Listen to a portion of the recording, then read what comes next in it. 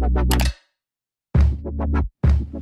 guys, it's Cheryl and welcome back to my channel. So during this quarantine, I have been really bored and I was thinking of what I can do. So a lot of you actually wanted a Q&A video where I answer your questions, since you know this is something that you can rewatch and be like, oh yeah, she answered that, instead of just going on Instagram live and answering it again and again. I went on Instagram and I did this story thing and I asked you guys what questions would you want to ask me and just put it inside the box. So a lot of you actually asked me quite a lot of questions and I'll be picking out the most interesting ones to answer for you guys today. Yeah, so the first question is, why did you go to Australia? A lot of you don't know this, but I actually moved to Australia about a month and a half ago to start studying. And the saddest part of this whole thing is that when I moved here, I had like 2 weeks to settle down and move in. I didn't even get to fully explore Melbourne as a whole yet, and like boom, the lockdown happened. So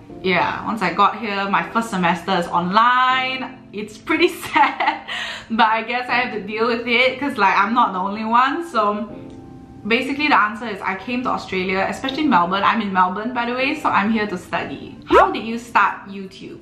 YouTube has always been something which I use as a platform to express my feelings. I started YouTube when I was 12, I think, and that was a point of my time in my life where I felt like I couldn't talk to many people and I didn't have many friends. I use YouTube as a platform to express my art in whatever form it may be. If you guys really scroll down to my previous videos, you would see that I have a lot of really cringy stuff. I grew up watching Jian Hao, Dkosh, Ryan Higa, PewDiePie, yeah, so they were my inspirations. And also I liked beauty videos, so I really liked exploring makeup when I was younger. So I used to have this mindset that I would be a great beauty YouTuber. But you know, 7 years later and here I am. How is quarantine treating you? To be very honest, right, I'm not gonna lie, it's taking a lot on my mental health because I have never really been alone my whole life.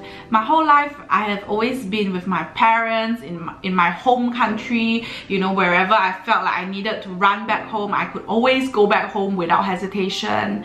I would just take a Grab home or like take the train home, or whatever it may be. I will just be home and I'll be with my family. I will not be alone. Moving across the country and being isolated, waking up every day to the same four walls. I mean, not that I'm complaining. I mean, life is great. I love my place. I'm very blessed to have whatever I have today. But it does take a toll on my mental health where I question a lot of things at night. And when I was back in KL, I was really working on a lot of things in my personal and emotional life. I was going through some things mentally and emotionally as well. But when I moved here, I was so happy to have this fresh start and start off fresh, you know, go to school, meet new people, like, you know, be able to really survive independently on my own. Things took a toll because of this whole COVID-19 thing, and I wouldn't blame it. There are people out there suffering much more. I don't know if you noticed, I don't really upload much on Instagram. I just do TikToks when I'm bored. You know, people only see the good side of your life. Nobody really sees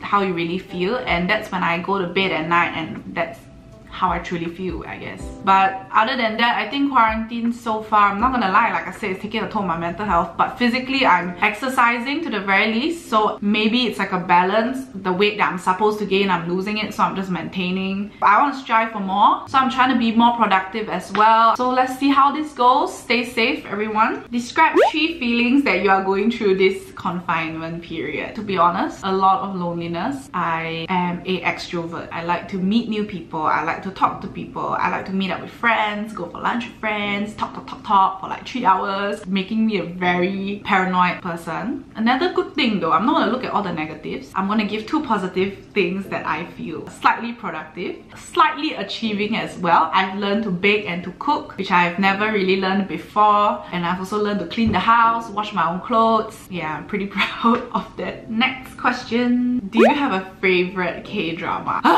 You're asking a specialist here, girl. Okay, I'm also a fan of Chinese, Taiwanese dramas. So recently I started watching one called Well-Intended Love and I finished it in 2 days. 2 seasons in 2 days. So I did not sleep. I just binged the whole thing, okay? And Well-Intended Love is a 10 out of 10. Crash Landing on You would be a 9.5 out of 10. But my favorite, like ultimate all-time favorite it will be between What's Wrong with Secretary Kim and Uncontrollably Fond. Yeah, because Uncontrollably Fond actually really hit me emotionally. So yeah, that's my suggestions. Or you guys can comment down below, then I can like recommend you guys.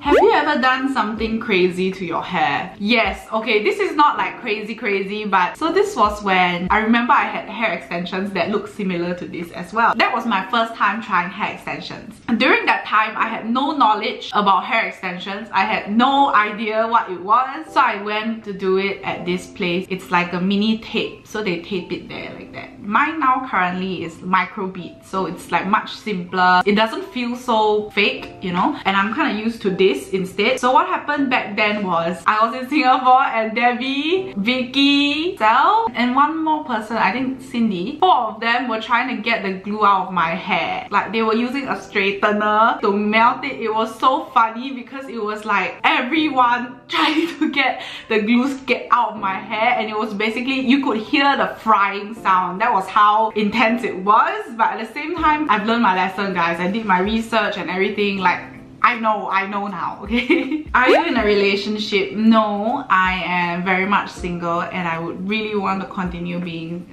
single to at least focus on myself until I meet someone who wants or would want to strive for the same type of future that I want as well. I was always a person who would jump into a relationship really quickly after like relationship after relationship. I'm actually a person that always jumps here and there, but after my previous breakup, I realized that that's not what I want anymore, and the partner that I want to be with is not who, like, it's not the type of person that I want to be anymore. I kind of changed my perspective on love. Instead of finding love, I let love find me. That was also the thing that took a toll on me, but I'm great, guys. I'm fine now. Why are you studying in Melbourne and not elsewhere? I was actually hoping someone would ask me this, so I'm very happy you asked me this. The Rahul Chitra. I've always wanted to study in Melbourne ever since I was young. I remember talking to my auntie. My auntie works at the university that I study at, so I remember asking her, I want to study mass comm. Then she told me, oh, I'm actually working at this uni. You can actually do some research about it. So ever since that day, I went home and I researched about this uni that I'm studying at right now. And that is when I decided to set a goal that I'm gonna graduate by this age. So I'm actually living off the dream that my parents have been able to give me, and I'm very grateful. Okay, and the last question of all, like 80% of these questions